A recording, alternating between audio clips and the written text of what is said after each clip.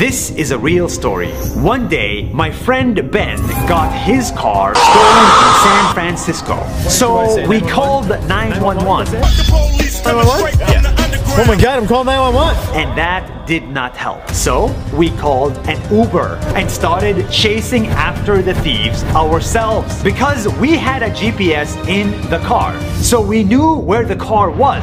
So we chased it until at some point the car stopped and Ben locked the car from his phone remotely. We did a drive-by and we saw the thieves trying to get back inside the car.